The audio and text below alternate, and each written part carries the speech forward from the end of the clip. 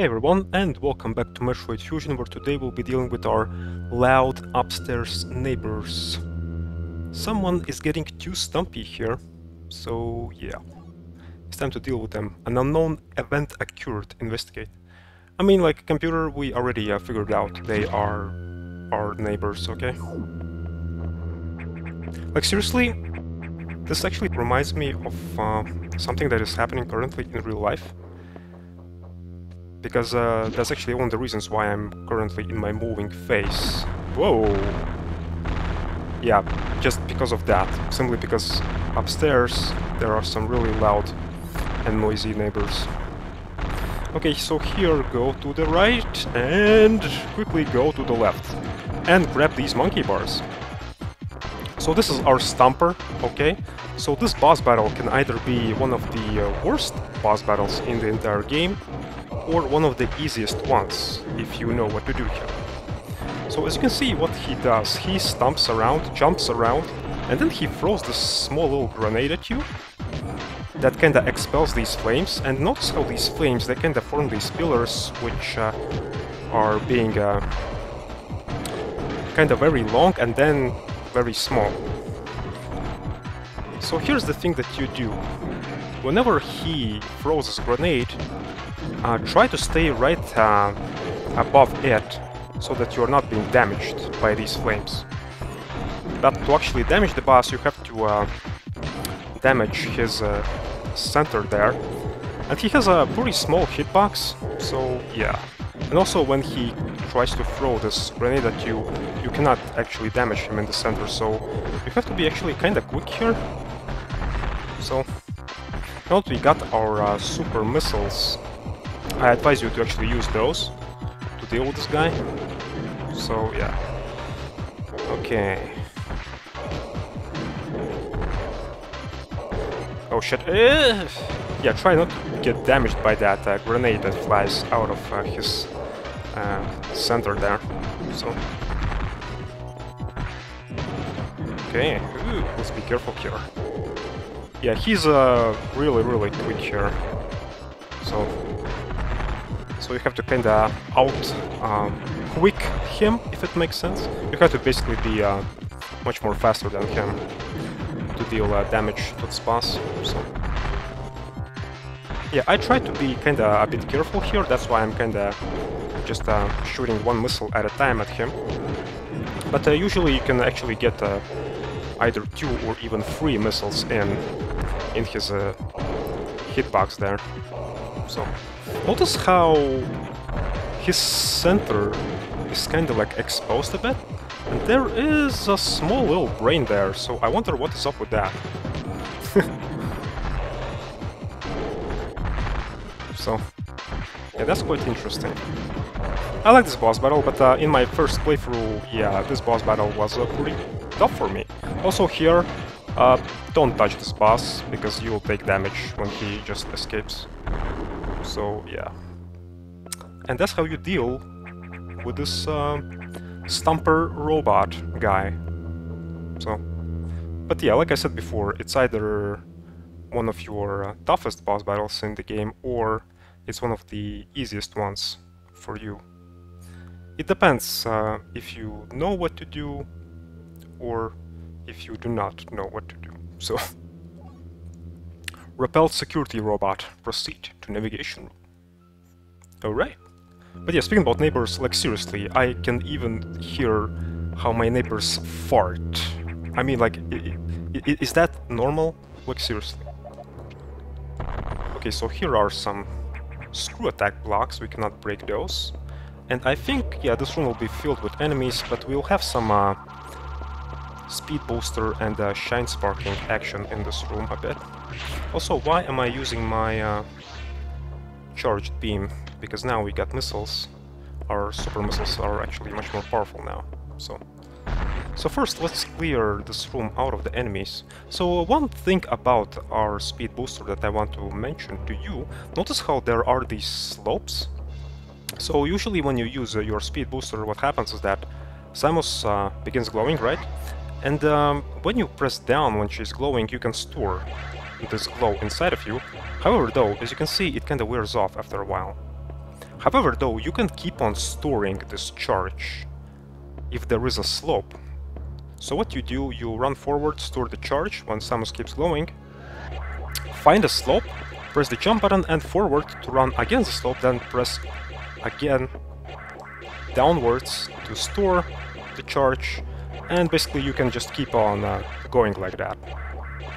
And sometimes some interesting things you can do with that. You can basically keep this glow with you across some other rooms and whatnot. Basically you can yeah, do some interesting stuff with that. So remember that. Also here, let me see. Maybe I'll have to re-enter this room. Well, let's see. I think there to the right there were actually... let's see. Let me try this one again. There was something breakable, if I remember correctly. Maybe I am wrong, but let's see. Whoa! Okay, dude, please. Please! Here we go. Okay, let's check this wall out here. Oh, well, it is something breakable, but I cannot do that currently. We need a screw attack for that. So here is a missile tank. But here, as you can see, we need to do some shine sparking action, actually. So once again, let's clear this room out of the enemies. You'll have to use your shine spark here diagonally, actually. I hate these flying dudes. They are like so hard to catch with my weapons. It's crazy. Okay, let's see. Speed booster! Okay, let's store the charge and let's use our shine spark in this diagonalish way to reach this missile tank. Yeah. So here we go. Here we are. Let's see. But yeah, speaking about the very first Metroid, not Metroid Zero Mission, which was the remake of it, but very first Metroid. If you want to play it now, I advise you to look up the map online, simply because that game doesn't have a map. So yeah, playing that game without a map is pain in the ass. So I kinda like it in a sense, simply because you had a much more cryptic feeling that way, you know? But still, if you're doing that nowadays, it's almost impossible to complete. I mean, it is possible, but it will take you a lot of time to do that, so definitely look a map online to complete that game. So here, you do not have to actually use Speed Booster, but I'll use it anyway. So first, let's open this door here. We'll be transferring our Speed Booster up to the next room, actually. Okay, let's store our charge. Let's use a slope here. So here, jump and press forward. And that way you can break all these Speed Booster blocks here. So to reach this room here.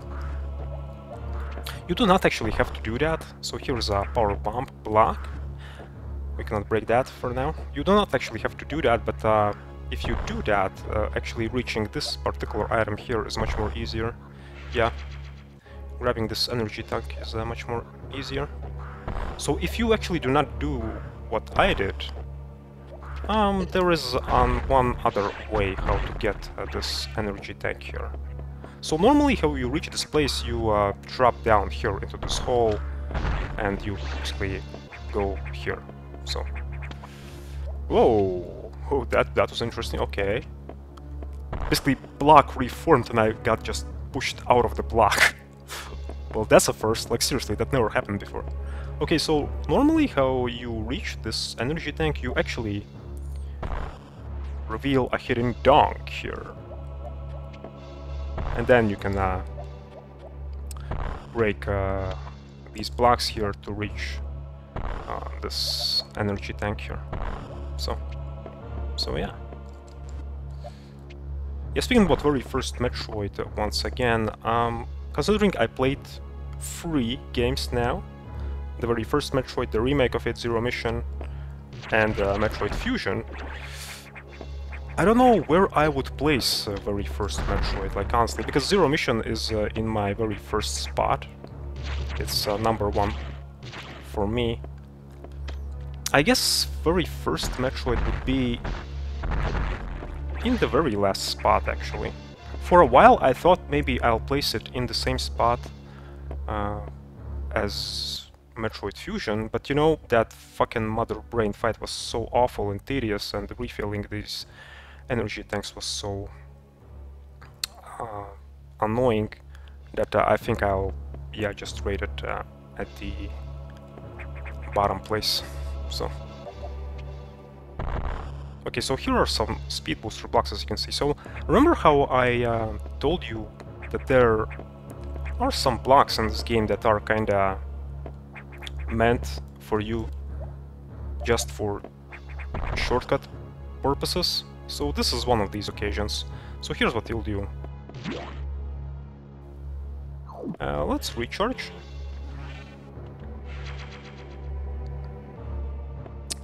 Let's go to the save room. However, though, we won't be going to navigation room. What we'll do now, we'll just run across all these rooms while shooting all these doors, so that we can speed boost through all of these rooms. And okay, so if you gain enough speed, you can actually, you see there's a crumbling bug there at the bottom. You can actually break these two, well, actually three, I think. Yeah. These three speed booster blocks here, and then you will just drop down at the very bottom of this whole room. So basically that's a shortcut. It's not too important, but still it is there. And you know, I won't be showing you the locations of all of these shortcuts. I think I don't even know where all of them are located. So yeah. But still, you know, they are there. So have fun with them, if you want. I think there's, well, actually, two more things that I can do before ending this whole sector. Remember that blue blob? I think I can now break it, actually. I can actually destroy it now. The point of that, though, there is no point. Yeah, now that we have super missiles, we can break this blue blob here. Like seriously, there's no reason, because this door is kinda destroyed. So I wonder why. Well, you can kinda go back here if you want, but do we want to go back? I don't think so. So yeah, you can go back to that missile tank, if you remember, which is the only item in the game which is not skippable. So, and by the way, in speedrunner community, that missile tank is called Bob. Why?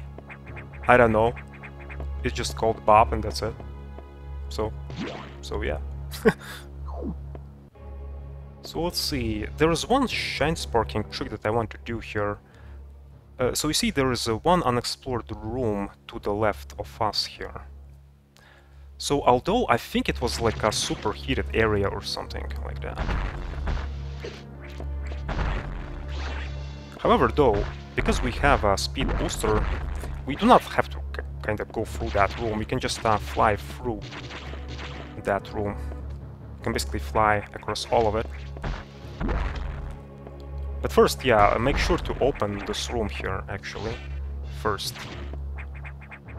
So what we'll be doing now, we'll be gaining speed at the bottom. I think I won't be able to gain enough speed, actually, just from this room alone. I think I will have to enter that other room to the right to gain enough speed. Well, let's see. Yeah, I won't have enough speed here.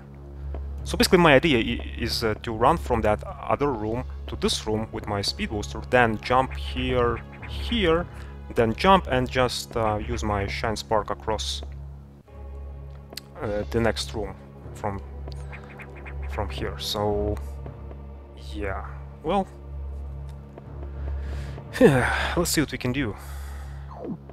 I think I'll have enough speed here. Also remember that when you are in the speed booster mode, you can destroy all the enemies, and also some blocks as well, so let's see.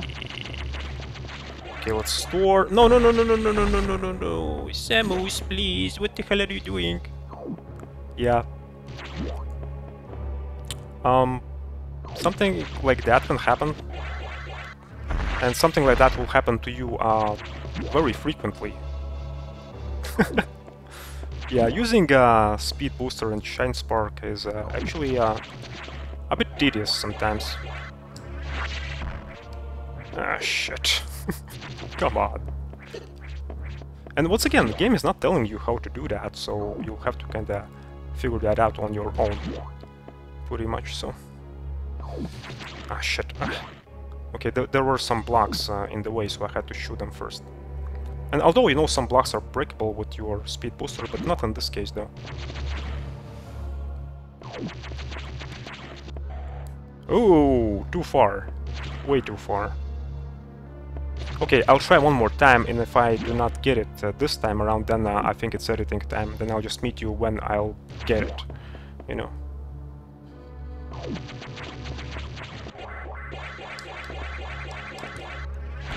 Shit! I forgot to lock the door! Okay, one more time. One more time, okay? I forgot to unlock the door. Yeah, don't forget to unlock the doors sometimes. Yeah, that's... Okay, let's see.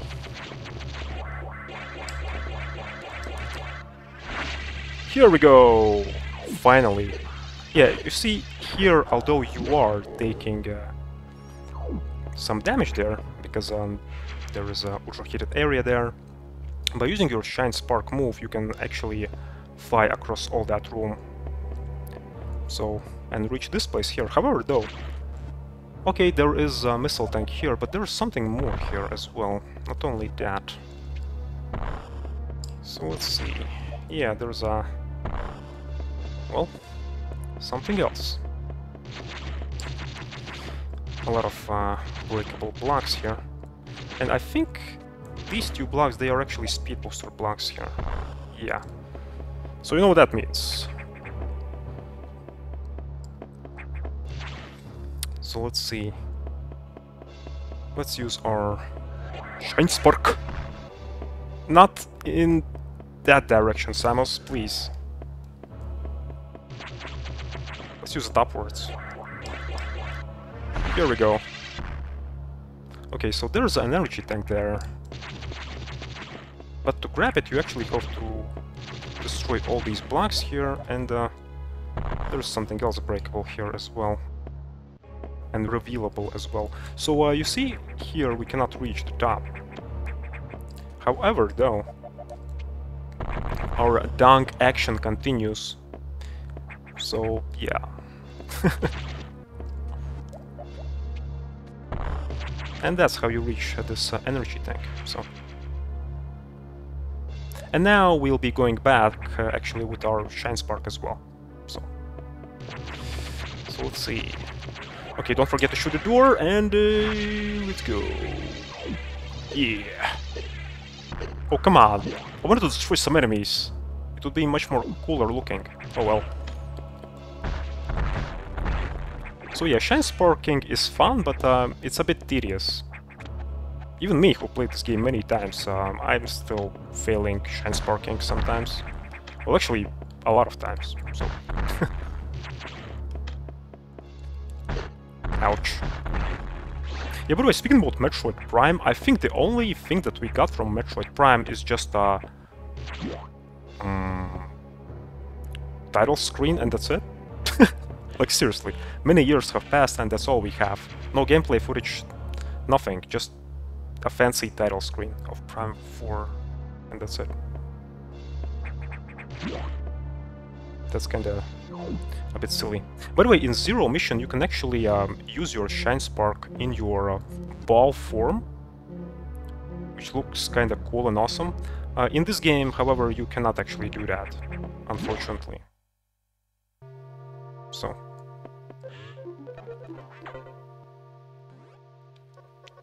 I see that you encountered a rogue security robot. Well, yeah. It was my neighbor from upstairs. You may destroy it if you meet it again. Oh, I will. I will, okay? Your safety is vital. But as to your brief, level 2 security locks are released. So sectors 5 and 6 are open. Nice. That means those sectors have likely been infiltrated by X. They are much harder to stop than we initially suspected. Sector 5 ARC is sub-zero. You're still susceptible to cold from the vaccine side effects, so you'll take damage if you even set foot inside there. Always Sector 5 for now, but in the meantime HQ is working on data to adjust your suit for extreme temperatures. Okay. Once we have the transmission, you can download it, but the X have destroyed all the data rooms you have used so far. I no longer doubt their capacity for critical thought. You'll have to use the data room in the night habitat. Sector 6 knock. Okay. Go to Sector 6 and access a navigation room there. I wonder if a Noctis from Final Fantasy 15 will be there.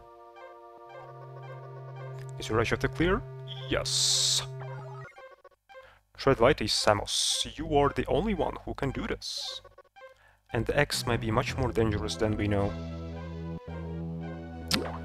Okay, so we'll be visiting that place in the next episode, but for today, yeah, I think actually this will be it. So yeah, guys, hopefully you enjoyed this episode. This boss battle was pretty fun. So yeah, like I mentioned before, you can have either very easy time with it or very hard time with it. So, but yeah, guys, let's save our game. And yeah, I'll be seeing you all next time. Cheers. Also, one funny thing about this boss is that it's called Box. Just Box. So yeah, that's super weird. So